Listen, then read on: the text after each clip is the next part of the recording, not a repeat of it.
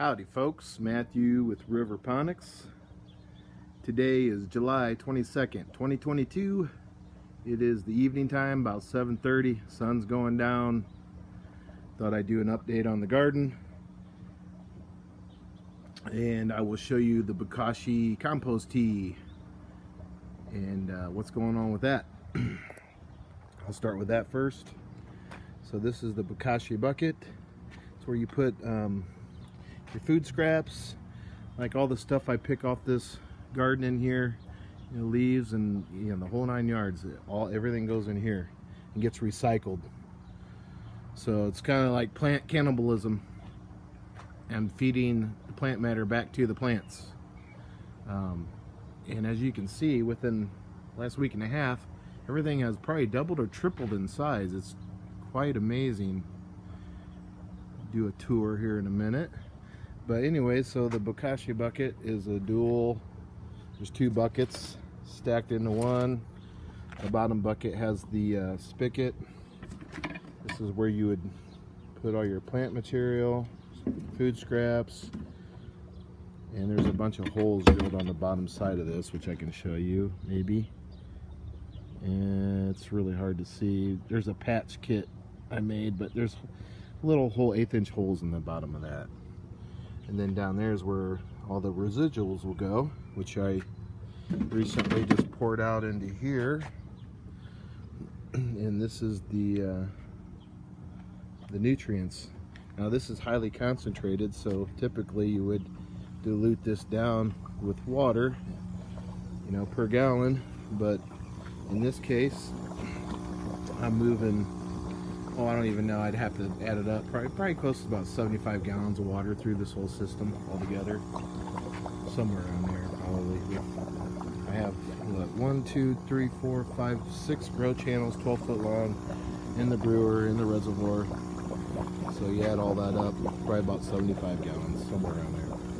So I'm just going to pour this in there, and right into the brewer, and it will dispense itself throughout the grow system and recycle on a continuous basis.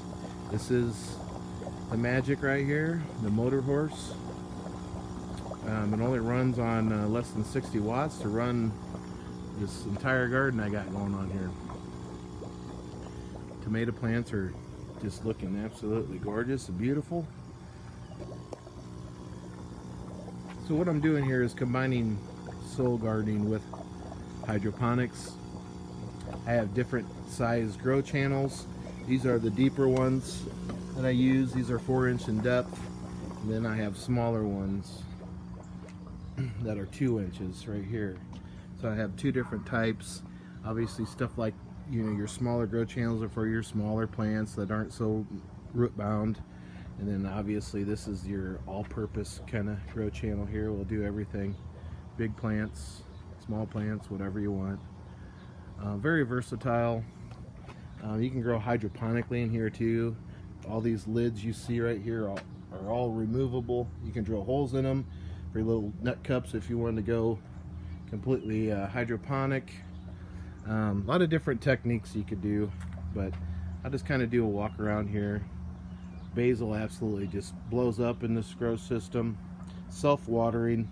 Once you get everything planted, you just really it's hands off then at that point, other than just maintaining, doing your basic routine stuff, But it's really convenient, super nice. You grow some beautiful kale plants, everything.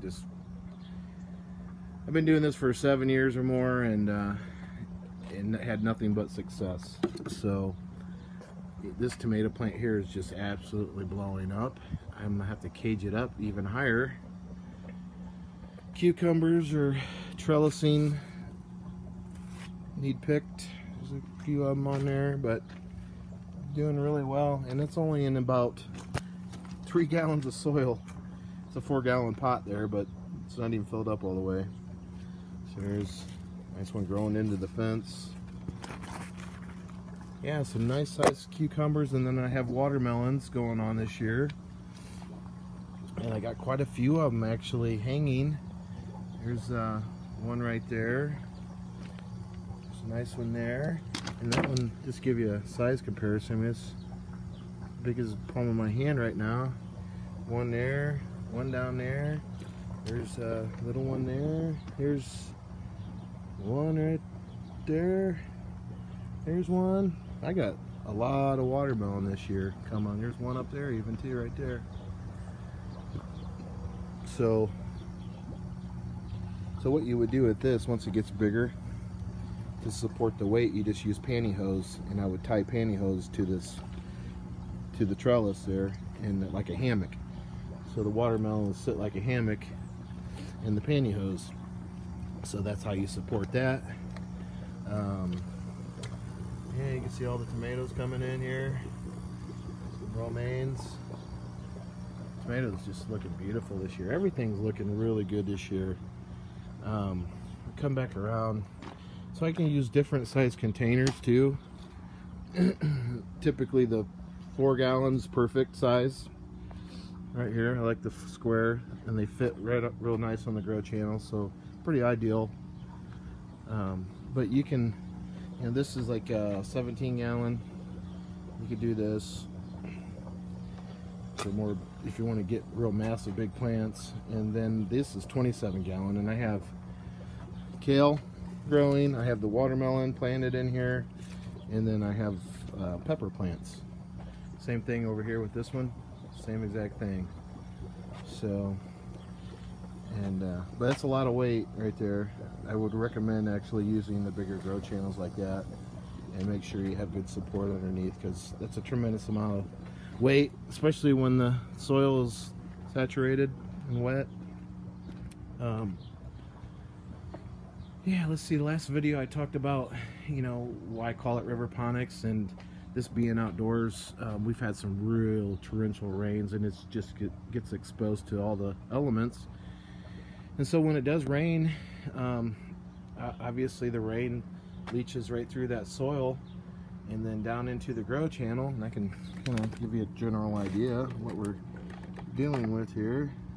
There's a net cup under there, and it's amazing the root's not even down in there yet. This all depends on the plant. Another one. But yeah, so the rain leaches down through the soil, and so now you're taking all the minerals and nutrients in the soil and you're dispensing it into your system, into the water. So then it circulates, and then it literally turns the water brown like a river. So that's where the whole concept of Riverponics comes from. And obviously it works really well. It's a great alternative to save on nutrients, because you're, you know, when you're first starting these plants, you're relying on the soil, and that's exactly what happens, is the plant is living in the soil and being self-watered. But over time, as the root mass grows, they will get into the grow channel, and I can show you an example of that. I know this one has roots down in the grow channel, and you can see right there, there's a mass of roots, and I'm not gonna pull that up any more than that. But cucumbers, yeah, definitely have a pretty vigorous root mass. But yeah, so once the roots get down in the grow channels, then you know it's time to actually start applying nutrients into your brewer to help compensate for any nutrient loss that you're not getting from the soil at that point. But yeah, but it saves you. Can't tell you, I mean, I've had this now for 2 months, and really, I just initially started applying nutrients to my brewer just recently. I think it was my second application. So other than that, this is what the plants look like before even really applying any nutrients. But it's game on now. So